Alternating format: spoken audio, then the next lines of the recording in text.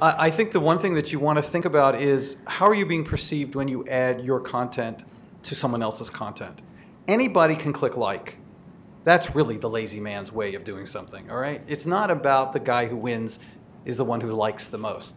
I think when you add your comment on top of that and it's a value-added comment, then you've established yourself in a short period of time, a short number of words, as a thought leader.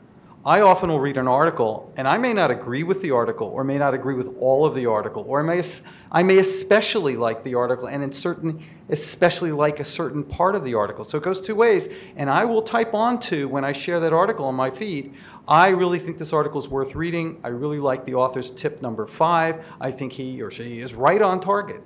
Folks who follow me, have a read. And then it extends your reach.